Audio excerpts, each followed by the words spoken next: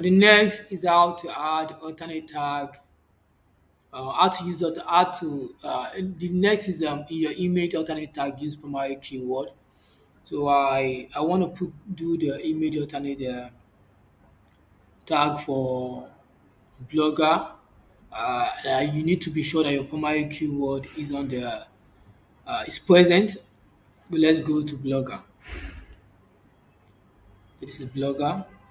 This is where I want to put the image. So you have to click on this, insert image, click on upload from computer. Make sure you must have named the image. The alternate tag and the image name should at least be similar. At least let the primary keyword be just. So this is my primary keyword, beans with red oil. This is what we want to achieve. This is the image name. For the alternate tag, let's copy this. Uh, let's go. Let's upload.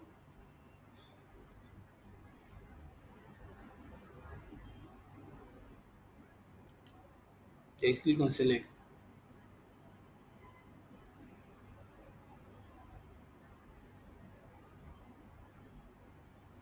Then click on this, change, then paste the alternate text.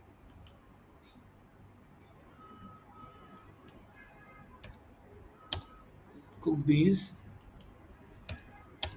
cook beans with red oil.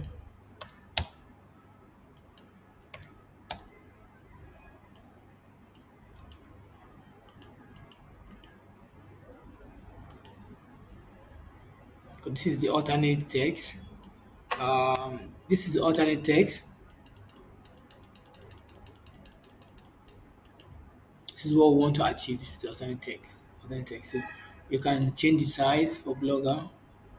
I don't want to do the title text. I want to do it when we get to the part of title text. So no need to put the dash. Let me go with large. Let's try extra large.